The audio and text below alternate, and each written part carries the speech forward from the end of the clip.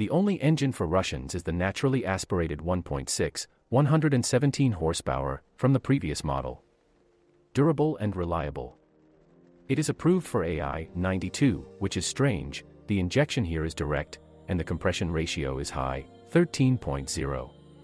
So it's still better to fill it with AI 95.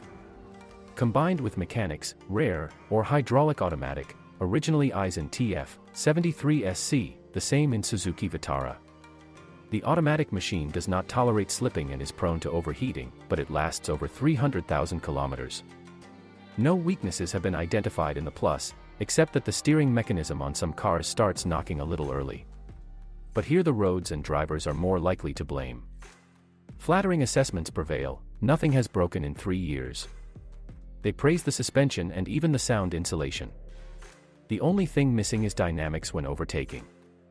It's too early to study corrosion resistance, but it doesn't rust for the first 3 years. One of the best Chinese